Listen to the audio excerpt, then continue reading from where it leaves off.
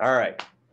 So my name's Trent Morrow. I'm the owner of L&B Counseling. We are a private practice here in South Charlotte. We've been around for over 10 years.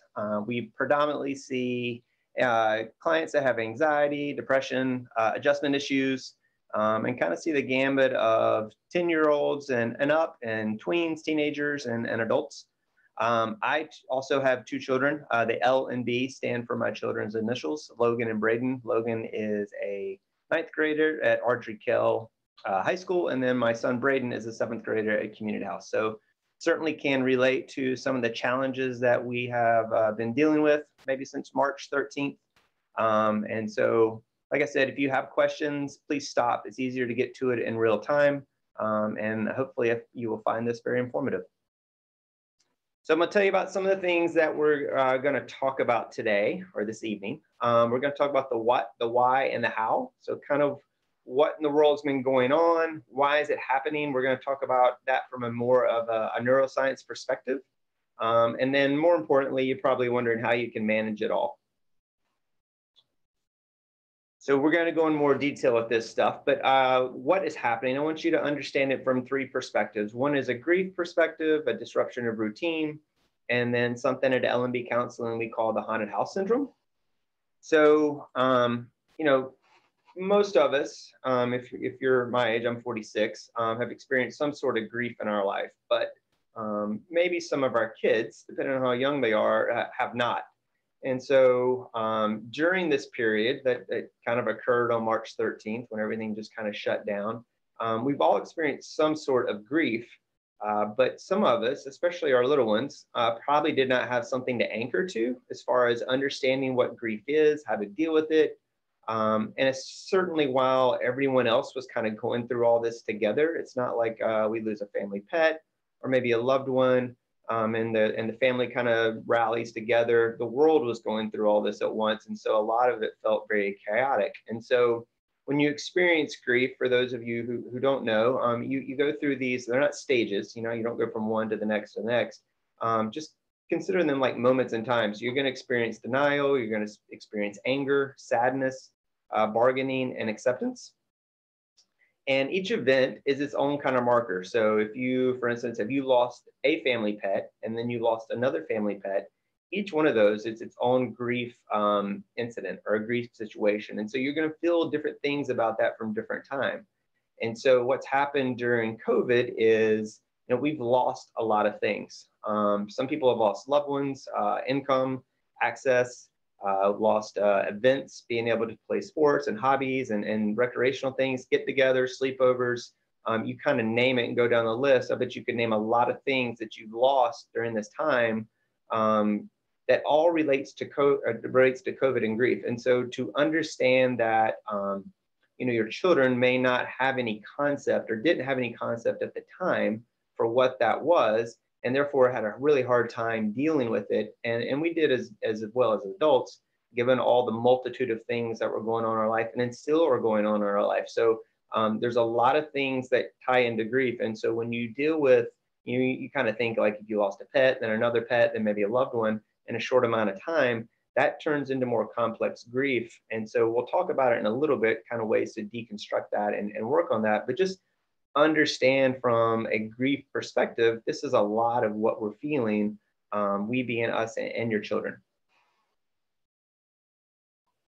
Another thing that happened and still is happening to us on a daily basis is this disruption of routine. Our brain is designed to know how long something's going to last, and we need that anchor. Or these are the things that we do on a daily basis. I was just talking to one of my college students today about, when he was coming home, he couldn't tell if he was home for summer break or winter break or fall break, because every day felt the same, even though there were some things that had changed. And so our brain needs that routine. We need that routine because it allows us to automate. And automation is just taking information and doing it over and over again, so you no longer have to think about it. And so what happened during COVID and is still happening is that we've lost some of that rhythm to our life, whether we go to church or we have sports or a hobby throughout the week or on the weekend. There's a lot of rhythm to what we were doing. And back in March, it just abruptly stopped. And of course, nothing has started back to the way it was. Even school now, of you being in the way that you're in, there's a rhythm to that, but there was a lot of disruption around that. And even with kids that are doing online learning, like my kids are all online learning, they get into somewhat of rhythm, and then there may be something new that we add in, and then they have to kind of repivot, and we have to repivot as caregivers to kind of meet their needs. And so all these things were happening at once, and all these routines got disrupted all at once. And to some extent, some people have kind of picked themselves back up and get into routine. And then in other ways, things continue to happen that do not allow us to get into that rhythm and get into that routine.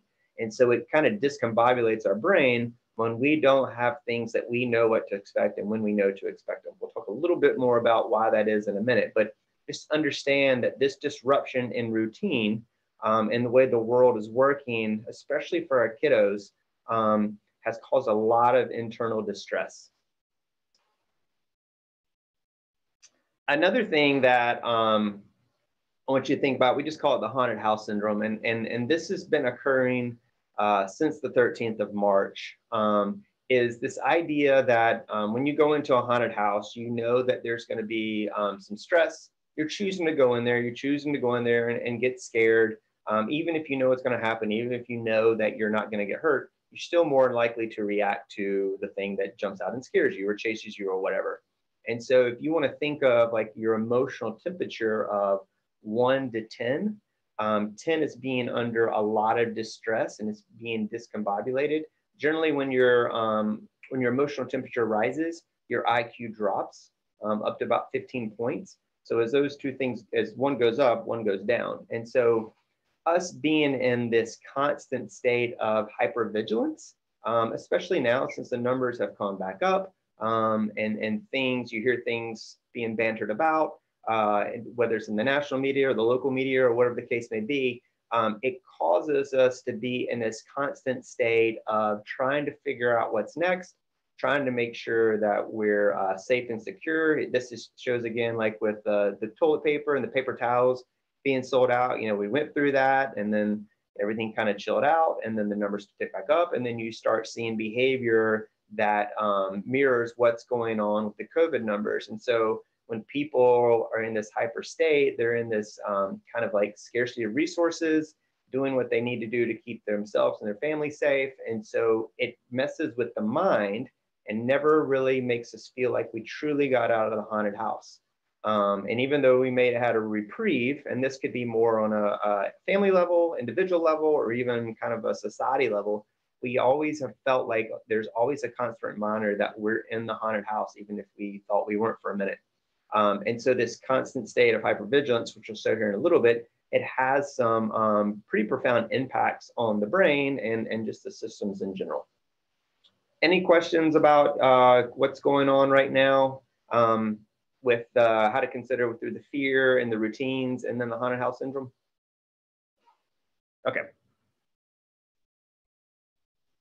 So that was the what, just to give you some perspective. Now I want to talk to you about the why. So why you, why your family, why your kiddos may be experiencing some of this stuff. The brain is constantly wiring itself to the environment. It's doing that like we talked about before, so it can just pass stuff off. It's you think of your multiplication tables, you think of how to hold your pencil so you can write, you think of learning to read, and then over time, as you get better and better at that, you automate. So you're able to kind of push that off, be more reflexive. You no longer have to think what is 3 times 3, and you can do higher math, whether that's division or whatever comes after that. So more than 50% of your day is automated. You're not having to think about doing those things. It gives you space and time to now do harder things, cognitive tasks. The simplest illustration of that is if you drive down the street and you have a pothole, for too long, you just magically drive around the pothole because in the beginning you thought about it, and over time you just learned to go around the pothole, and then it became automated, and now you're able to do something else. And so this is a wonderful thing when we have the right information and we have the right data to help us wire. But when things are like they are now, it's called the haunted house syndrome, that starts going in and messing with our wiring. And so from an automation standpoint, it's not so clear what we can automate to, what we can count on or anchor to. And so we're spending more energy and time thinking about what's happening, what's coming next, putting us in that hypervigilance like we were talking about. The other thing that is happening that your brain is constantly doing, and you're not conscious of it most of the time, is this idea of duration, pathway, and outcome. It's the reason if you get on a flight, the captain tells you how long the flight is going to take. It's the reason why you pull up your Google Maps. You know how long that drive is going to take. It's the reason why you buffer the amount of time you buffer to get to school on time or to do whatever on time. Your brain's constantly looking for that duration. How long is this task going to take? The pathway is, what is it that I need to do to accomplish the thing that I'm about to do? And the outcome is just what you've decided success looks like. Well, so what COVID did, and it's continuing to do, is it has gone in and messed with duration and outcome. And so when you do that fundamentally to a brain, when you take something away that you need to anchor to be able to decide how long something's going to take, it's the same reason in elementary school, like, oh, they've got stuff everywhere all over the walls. It tells you how long these classes are going to be, what happens next, when's recess, when's lunch, when's break, when's bathroom. It's so kids can anchor to, all right, well, this is the thing I'm going to do, and this is how long I need to do it before I need to move on to the next thing. An outcome is pretty well defined. Teachers do a really good job of saying, all right, this is what the objectives will look like for today or in this particular class.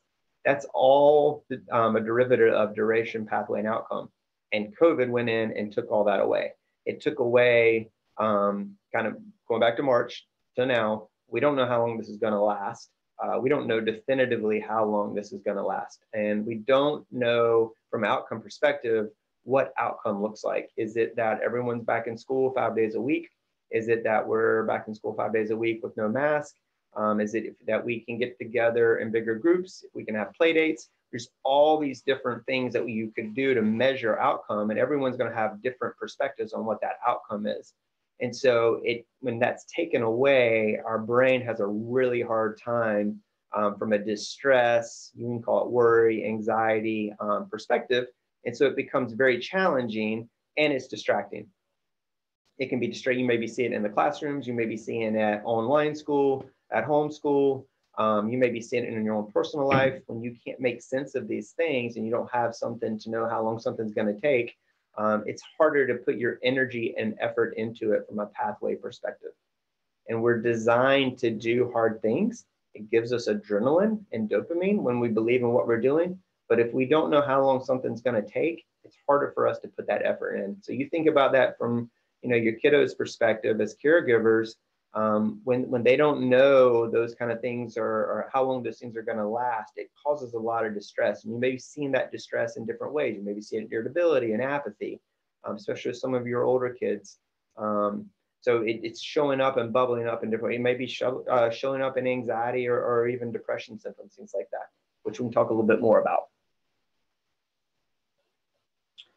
So some other stuff, kind of talking about that adrenaline that we talked about in that haunted house syndrome. You got the gazelle being chased by the lion down here. And one of the things that we are similar to when it comes to arousal states is when we are under attack, we generally have three response systems. We have, I'm going to freeze, I'm going to flee, or I'm going to fight. And so all those are evolutionary byproducts that allows the species to continue on. And so with this antelope, if it continues to outrun the lion, it will pass on its DNA. And so the species will continue to evolve, and the lion will continue to eat. That's how they've continued to evolve, because they become better hunters. So what happens in the animal kingdom is this event happens, the lion chases the antelope gets away. In a very short order, all of that arousal systems that dumps over 23 different hormones and neurochemicals throughout the body and the brain, so it can pump blood and muscle groups and all these other things to get away from the lion, it comes back down. So that emotional temperature comes back down really quick. That way, the next time the lion chases it, it's ready and it can sprint away. It may do this a couple of times a day. So where we differ, because our response system is the same, but where we differ is our system does not go back down very quickly. Because we have such an evolved brain and the prefrontal cortex is doing like algorithms to figure out where's the next attack, what's going to happen next, how can I predict it, how can I make sure that this won't happen again. And so it starts, sometimes if it has bad data, it starts making predictions on improper data. And that's that hypervigilance that we've been in. Sometimes things have been fine, foundation has been fine, but our feelings and our arousal system, our neurochemical system is saying we're not. We need to be on alert. We need to be on alert. And so on the short term, very short term, like a day, if you do that, you experience brain drain. It's things you may be seeing in your kids, but certainly probably seeing in yourself. And what happens over the course of a day, your cognitive ability to problem solve, to deal with life, to deal with emotions, to deal with heightened states, it goes down. And so you're more prone to be irritable and respond in that way. And if you do that, if you've been responding that way, if you've been feeling that way since, let's say, March, that's a long time to be operating that way. And your system is almost like this antelope on a daily basis. It wakes up and is expecting the lion. And so that's a bad outcome when it comes to our health. It impacts things that we'll talk about here in a little bit, like sleep and our mood and our weight. It impacts all these things with great impact. And so we'll talk a little bit in a little bit about how to bring that back down, but just understand that if you've been operating in this state, that you are experiencing this. This is things that you are going through, and we need breaks. Our brain needs break, just like this antelope needs a break, so it can recharge and get ready for the next attack. Any questions about that so far? Okay. So some other things that have happened during COVID is we think of things that are in our practice as buckets, because kids just have an easier time understanding that. So there's some really powerful, cool neurochemicals that were on board and happening pretty routinely for most of us prior to COVID. And dopamine is something that you get. It's a reward center. It's something that you get when you're doing a challenge and you believe in that challenge. It comes along with adrenaline. It's a nice buffer for a neurochemical to help you sustain that effort. Now, dopamine can be misaligned. It doesn't have a moral compass. So you also can get it from doing substances or playing video games, social media stuff we'll talk about in a minute. But fundamentally, it's a really good neurochemical, and it pushes us into action and allows us to stay in action.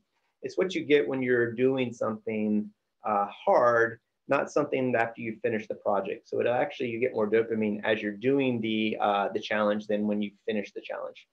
Oxytocin is what you get. It's one of the most powerful neurochemicals there is. It's what you get when you are in social contact with people that you want to be around. It's when someone says they like your shirt or tell you good job, I like your smile, anything like that. It gives you an incredible buffer from stress.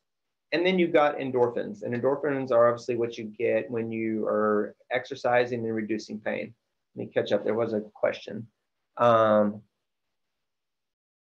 okay. Not able to get questions fast enough. So I'm sorry. How long can you operate in that state? Well, that's a good question. I mean,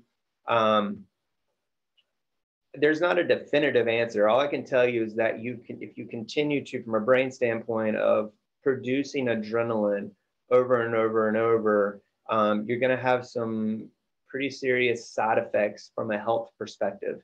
To what extent, there's a lot of variables. It just, some of it is your predisposition, some of it is your environment. And so there's a lot of different things that can come along to influence. Some of it's sleep too, but it can influence how you're doing with these different moments. So I'm sorry, I'll just stop and wait a couple of minutes or a couple of seconds before the next slides. We have a whole presentation about screens and what they're doing to our brains from a research perspective, especially with video games and social media. I think generally what I've read and studied and learned is the good news is doing the online learning isn't diminishing our neurochemicals like dopamine. It's more from video games and social media. And so just understand that this is true for yourself and true for your kids too. If you go, if you're doing online school, and this is where we're seeing the biggest problem, and there's a break in class, and then you go and pick up your phone or get on video games and things like that, you're not turning off your adrenaline. You're just trading one thing for another. And in most instances, it's something that's even more pleasing and rewarding. And so when you do that, you kind of think of like a cup. You know, you only have so much dopamine to go around in a day, and it's different for everybody. But the point is that if you're using it for other things that aren't that necessary, then you have less to do the things that you need to do. So think of like homework. You get towards the end of the day, and if you've been doing online school, but migrating back and forth between social media or your phone or playing games, and that is that when it's time to do homework, you're just gonna have less dopamine available to do the hard task of doing homework. And so I know in the practice, sometimes we're seeing some of those problems occur in the afternoon. We're certainly seeing problems with kids having access to other media while they're doing the schoolwork. And so certainly our screen time is up during the pandemic. And there'll be some interesting research that comes out of all this when it is finally over, to see what impact it may have had on us as fully formed brains, and even our young people, whether that's a child or a tween or a teen, and what all is going on there. And we'd be happy to come back and talk to y'all's schools about the screen time presentation that goes in a lot more detail. We just don't have time to cover it all here. There's a question about pop-up screens can be an issue, correct? It can. I mean, it from an attention perspective, our attention span's about 6 seconds, or at least it was before the pandemic. It's actually lower than a goldfish. And so a pop-up screen, the way I relate it to certainly the kids, is like a car that stops, and it may only stop for half a second, but as the other car kept going, and the other car is what the teacher is teaching. And so it's really hard to catch up to the car that just left. And if you do that every time a pop-up or notification or anything for that matter, it just becomes really hard to retain that information. And so the pop-up screens is one way that the social media companies and video games companies do get your attention. So the public service announcement, just know that this stuff is not good for your kid's brain, especially when they're doing schoolwork. And that in certain quantities, it can be okay. And I know it's the way that we're supposed to communicate and things like that. Just understand that there's some byproducts that occur when we're on the devices and doing what we're doing. So now we're going to talk about the how. We talked about the what's going on. We talked about the why, just from a neuroscience perspective, and then how.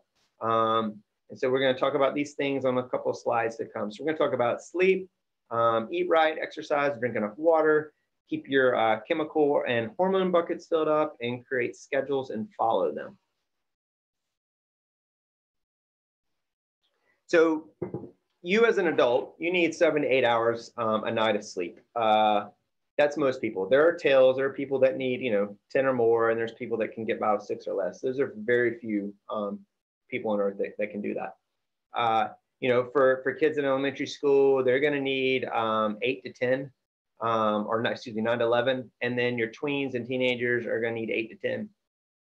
And so the way we try to get people to understand that, especially our kids, is you have 3 buckets. One is let's say your school or work bucket. Then you have your free time bucket, and then you have your sleep bucket. And so you want to have evenly distributed hours. There's 56 hours in each one of those buckets, and those 56 times 3 add up to the number of hours there are in a week. And so, especially with our tweens and our teenagers, we'll have this discussion to see where they line up, because usually they are pulling from their sleep bucket and putting it into their free time bucket. And we also use it as a way to say, like, you have a lot more free time than you think you have. And there's plenty of time still left over to actually do schoolwork.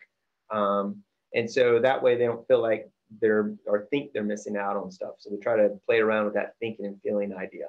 But you want them to have, and if you don't get anything really else out of this talk, it is vitally important that your kids and yourself get the right amount of sleep. There's so much stuff that's tied to sleep, like we talked about. I mean, it bolsters your fat cells if you don't get enough sleep. It compromises your immune system. It makes you more dysregulated when it comes to your emotional state. And it becomes really hard to continue to do hard cognitive tasks. It only takes about 24 minutes less sleep than you're supposed to get to start experiencing that cognitive decline. And in some recent studies, what they found is that people that have chronic sleep issues, they're at a higher rate to have dementia and Alzheimer's. What they found was, and the reason for that, they believe, is that the only way the brain can get rid of its trash, and the brain on average expends about 20 to 30% of the calories you burn in a day, even though it only weighs about 6% of the total body mass. The only way that trash can be removed is through sleep. These little ventricles open up and allows the trash to be dispensed of. And so if you think that you got 7 hours of sleep or 6 hours of sleep and you needed to get 8, well, now you have some trash left over from the day before, along with whatever you're going to accumulate that day. And so from a working memory perspective, not getting enough sleep, especially for your kids, the things that they learned the day before don't get stored as well. And so they become harder to extract when they need that information the next day to do the things that they just built on from the day before. And that can cause frustration and just things to slow down. So it's really, really important that you get enough sleep. It's like the first thing that we assess when you come in. We assess what is your sleep, and then we're also asking you about your screen time and what you're doing on your screen time, because those things can mitigate a lot of healthy behaviors. And so it's just really important that you and your kids have enough sleep. Obviously, you want to eat the right type of diet that's balanced for you. Drink plenty of water, exercise. I think, especially in the beginning and maybe even now that it's getting colder and stuff like that, is we're sitting for a lot longer than we used to, especially ever in the history of us as a species. I mean, we're meant to be up and moving. And I know, like, my kids are in front of the screen most of the day for most of the school day. And so getting up and moving around and having your heart rate get up is vitally important, especially your elementary school kids, because they were doing that on a daily basis when they were going to school, and still are, hopefully. But it's just really important to be in movement. Sorry, there's one more question. Let me go. Do our kids ideally need to be connecting with other kids, or are connections with family members sufficient for oxytocin? It's actually both. And so kind of going back to that last thing we talked about, which kind of piggybacks on this oxytocin thing here. As much as you can, and I fully am aware of everyone has a different kind of COVID consciousness and what's right for them, and you have to respect that. But we do better when we are connecting in person. The brain lights up in very pretty yellows and oranges and reds. When we have that connection, it's how kids learn. It's how they deal with problem solving. It's how they learn conflict resolution. It's how they learn social boundaries. And it's something that's being missed. We're seeing more of it in the tweens and teenagers because of social media and technology and stuff. So it was a problem prior to COVID. But oxytocin, you can get it from family, and that's vital. I mean, that's our foundation for everything. It's how we make sense of the world and where we get our values and learn what's right and wrong as far as boundaries and stuff. But it's good to get it from other kids if you can. If you can't do it in person, if you're gonna do FaceTime or Zoom or whatever we're doing, it's important that I'm gonna lean in just so I can demonstrate it. If you have to do something like Zoom or screen time, you wanna lean in, because you don't get too close, but you wanna get closer. There's these neurons in our brain called mirror neurons. And so that when we get close, they engage. And so now they're more attuned, which gives us a better opportunity to get oxytocin. You can get it over, I know kids are doing stuff like video games over the mic and things like that. But if you can do something like FaceTime, these kind of modalities, they work better. And when you're kind of closer and more engaged. So if you have to do that, touch is the greatest thing you can do. So make sure you're hugging your kids, you're loving your kids as much as you can. They need touch. We need touch. It's just that oxytocin is, like I said, one of the strongest neurochemicals. And when you think of cortisol and things like that, there's a lot of cortisol going on around right now just through all the stress that we're feeling. But oxytocin has the ability to kind of be the bully against cortisol. And so that's why it's so vital that we are a social species. We are meant to be around people, even if it's a small group of people as a tribe, if you think back kind of in evolutionary terms. And so we need those things. We need that neurochemical. We can't get it any other way other than through social connection and however you want to do that. All right, any questions around any of this stuff that we talked about from the basics? Okay. So something that elementary schools are awesome at, and it happens in middle schools and high schools too, but I mean, there's a reason why stuff is plastered all over the place and kids know when things are happening. It's like we talked about, so you can automate, they can automate and know what's next. And I think it's helped during this time of COVID to do this at home too, to kind of, so they'll know what the schedule is, maybe even know what you're going to have that night if you can think that far ahead for dinner. But to know what's coming for the weekend. So it allows them to go back to that anchor, it allows them to automate the stuff and not wonder about what's next, when's this, when's that. It just gives them a sense of quietness that it's one less thing they have to think about. And so schedules are great. Kids need structure and they need schedules. And so it allows them, like I said, it allows them to kind of get into a rhythm. And even if that rhythm or that kind of going away from that duration, pathway, and outcome, even if that duration is, hey, this is just what today looks like, or if they can handle a week, this is what this week looks like.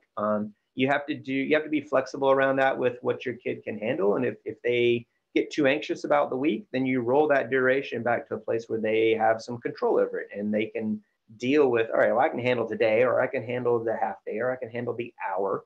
You just roll it back to a place where they feel like they have some level of control. Schedules are a nice way to do that. So the thing that I was talking about before, and the little cartoon down here says, does it have a happy ending? And it's 2020. And I think we know the answer to that now. But know this for yourself and know this for your children. Like I was saying before, a nice way to think of it is like a 1 to 10, and related to their health. So that emotional temperature, think about their actual temperature. If you take their temperature and they're at a 98, think of that like a 1, 2, maybe a 3.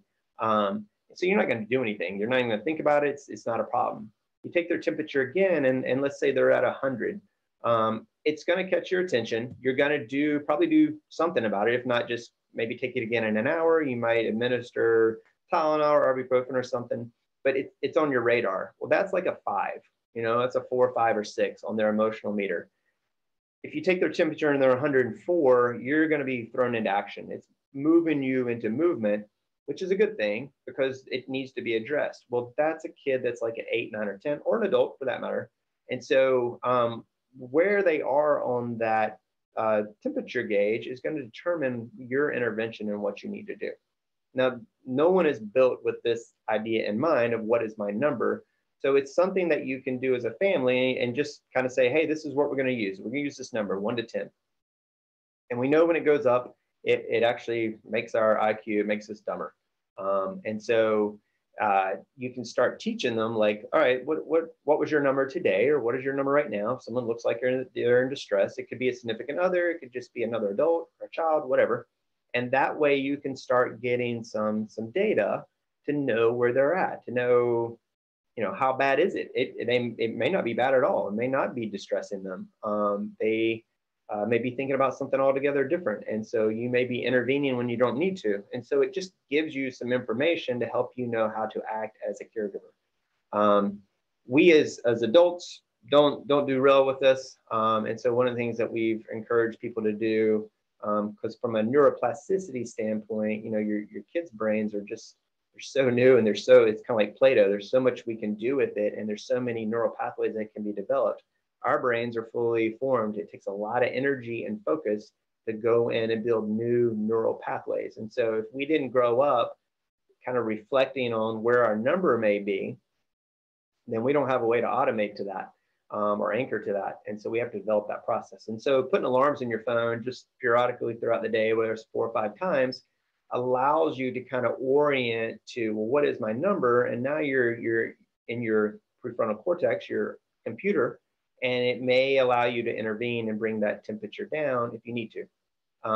Also understand if your temperature is up, let's say it's a 4 or 5, that's not necessarily a bad thing.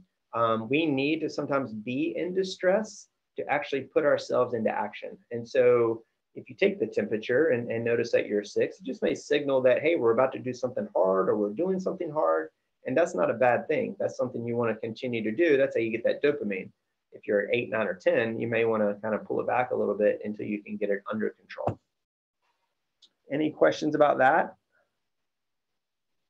Okay.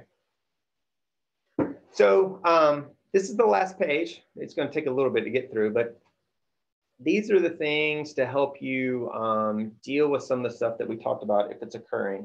So we do a talk every Thursday at 11 o'clock on Facebook Live. And the first talk we ever did was on this first bullet point called the decision tree. It goes into a lot more detail, but fundamentally it's just a system you can use to decide what you feel or what your kid feels. And based upon what they feel, it sends you to a place where now you have an option to act to bring that temperature down. The sadness, anger, and excitement is on one side, and then worry and anxiety is on another. The reason for that is we conceptualize worry as fear with facts, and anxiety is fear without facts. And if you're having anxiety, you don't want us to develop a system of ignoring it or like fleeing it, because you may be ignoring something. Well, if it's anxiety, you're ignoring something that's not real. So I'll give you an example. We had a client that I treated a while ago that had a fascination with weather, and that turned into fascination with lightning. And that turned into, well, if it's cloudy outside, there must be lightning. So if it's cloudy, I'm never going outside. So he developed an anxiety around clouds. And so it's not a rational fear, but it started from kind of a rational place. But his mind just took it there. So you can't always avoid that anxiety by not going outside, obviously. So sometimes the best way is to fight it and to attack it. And so that first one in the series talks about the decision tree and how to conceptually think about that. There's a lot of others. There's like 26 so far in the series. A lot of them talk about the screens that we were talking about as it relates to sleep and vision and what's good, what's not good. So there's a lot of good information on there. As we talked about before, limiting screen time. So you're not exhausting your dopamine. And I think this is definitely a hot button topic, and that's why we have a whole nother talk about it, because that whole talk is worth an hour. The idea is screen time the way to think of screen time is social media, video games, not what we're doing right now, not what your kid's doing, online learning, not that kind of stuff. It's unfortunately, we may wish they were more engaged. The evidence is with some of that is that we're seeing that they're not, or not as engaged as they would be in person. So it's just knowing what your kids are doing and how much they're on these devices doing those different activities, so it can lower the amount of dopamine being exhausted. Sorry, there's a question. I know you might not have this answer yet, but are we going to be able to course correct this for our children once we get to normal routine? So I'll answer that question now. So the question was, will we course correct? And I think we has to be defined. I think our kids are incredibly resilient to begin with. And it goes back to that neuroplasticity. of their brain. So let's say they developed an anxious brain. Let's take the kid that had the cloud anxiety. Um, Through work and effort and energy, he was able to eradicate that anxiety. That doesn't mean something else won't come along and start messing with him in a different way. But yes, they can fundamentally, given the tools and pointed in the right direction and with practice, and sometimes you got to think, it takes 66 days on average for a habit to develop. Sometimes that can happen quicker if it's a bad habit. So it takes that amount of time, if not longer, to build a new pathway. And a new neural pathway is just a new response to the same stimulus. So kids can absolutely do that. The adults may have a little harder time. Kind of goes back to that focus and energy to break some of those habits. And so I think there's a lot of variables that go into, can we course correct? But I go back to, given the right tools and the right energy and focus, we absolutely can course correct some of these things that may have developed. So it's important, kind of going back to the tools here, it's important to take breaks. So your eyes are an extension of your brain. Their job is to take all this information in and sort it and put it into the parts of the brain that need it. And part of that is deciding what to pay attention to. And so like this screen now, you're getting adrenaline because hopefully you're learning some things that you haven't learned before. So that's accessing parts of your brain that are not normally on unless you're doing something challenging. And so that's a good thing. It goes back to that you can't just exhaust that over the course of a day because you're going to get worn out. It's kind of like the gazelle. If it doesn't get a chance to recharge, then it's not going to end well for the gazelle. And so one thing you can do, and I have my kids do this, is you can take a break. So in between breaks, whether you've decided to give yourself a break or it's a natural break for your kids or things like that, they need to change their field of vision. And so when we're doing the one thing like this, or looking at our phone or playing a video game like that, high rates of adrenaline, lots of focus, there's a lot of energy being spent on that activity. So when you switch off, and ideally it would be get up, go outside, and just stare off into the void, kind of like you're not looking at anything while looking at everything, you allow your adrenaline to switch off when you do that. It's an adrenaline break. And so if you'll do that for, let's say you get 2 minutes, that's a huge benefit to your brain, even for 2 minutes. If you can do it longer, great. But I know, kids are in between classes and things like that. So you have to physically get up. If you can't go outside, at least go to the window and look out into nothing, even if it's the next door neighbor's house, just look at like a whole big void, and it allows that brain to recalibrate and take that switch. And that's really, really important because, like I said, we are spending a lot of time on our devices. And so we're just trading off one adrenaline thing for another thing. And in terms of screens, it's even more intimate. So it means it's even more encompassing and more adrenaline provoking. These next two things I'm going to demonstrate. But if you feel that emotional temperature going up, and you feel, or your child or whoever is kind of feeling out of control and like it's rising quicker than you want to, and there's not a reason for it to rise, so you want to make sure that your internal state and your external state are kind of in rhythm with each other. So if something's going on that's causing your adrenaline to shoot up, there may be a reason you should be doing that. And so if it's not, if it's shooting up and the environment is calm, but you feel it internally shooting up, this is a really cool thing to do. So it's called the double breath. Essentially, you're going to take a huge breath in and then another breath as much as you can get, and then you're going to let it out through the mouth. So it goes like this. And you need to do that at least 3 times. What that does is it resets your CO2 and O2 levels, because when that emotional temperature rises, we're getting out of whack. Your dog does this automatically. You do this automatically at night. You're not aware of it, obviously. But your body does this in a natural cadence without you being aware. When you take control of your breath, it's incredibly powerful. And you can have a lot of incredible benefits when you do that. So that's one way to get that, if that temperature is rising, to bring it back down. Ironically, you can also do something with your breath if you're feeling apathetic or unmotivated and you need to put yourself into action. you can do it with breath work too. So you essentially you take a deep breath in through the nose and you let out through your mouth in rapid succession. You go. You want to do it at least 20 times. What that does is it actually gets your adrenaline on board, and now you're ready to get into action because you got the adrenaline on board. And then the other things to do, which is just really good maintenance. It's really good breath work and mindfulness, meditation, and hypnosis. Not hypnosis like when you go up on stage and bark like a dog, but just deep thought. It's kind of vacillating between a deep sleep state and somewhat of a wake state with hypnosis. But meditation, mindfulness, yoga, any of those things you can teach your kids. All that stuff is incredible stuff. That's really good for base work. And it just helps that emotional temperature stay at a place it needs to stay at, and maybe not climb as quick as it would if we didn't otherwise do those things. So that is the information. There's all our information.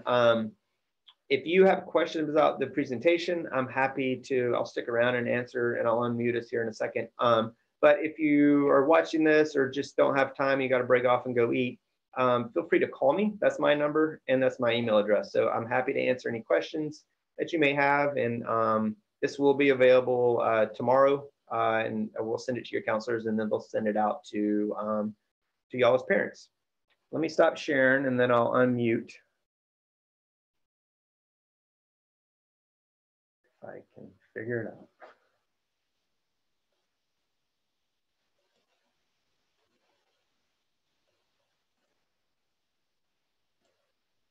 Okay, so everyone can, I think I did it right. Everyone can unmute themselves if they want to, if anybody has any questions.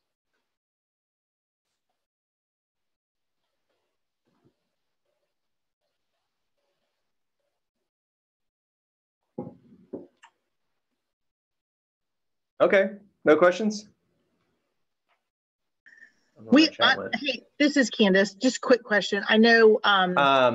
Well, thanks for being here. Thanks for taking time out of your probably dinner time. And if there's things you need us to follow up on, we'd be happy to do that. Y'all have a great day and a great evening. Bye.